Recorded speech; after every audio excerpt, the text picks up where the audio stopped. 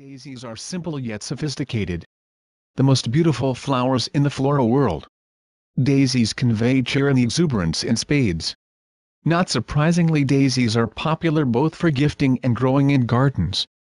Daisies belong to the daisy family of Compositae, now known as Asteraceae, in flowering plants. Daisies are native to North and Central Europe. The origin of the word daisy is the Anglo Saxon, which literally means eyeâ.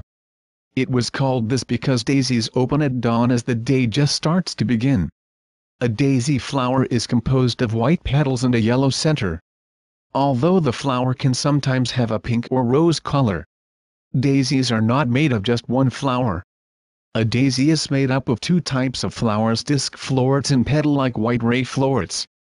The disc florets are at the center and the ray florets are at the periphery, but they are arranged to give the impression of being a single flower.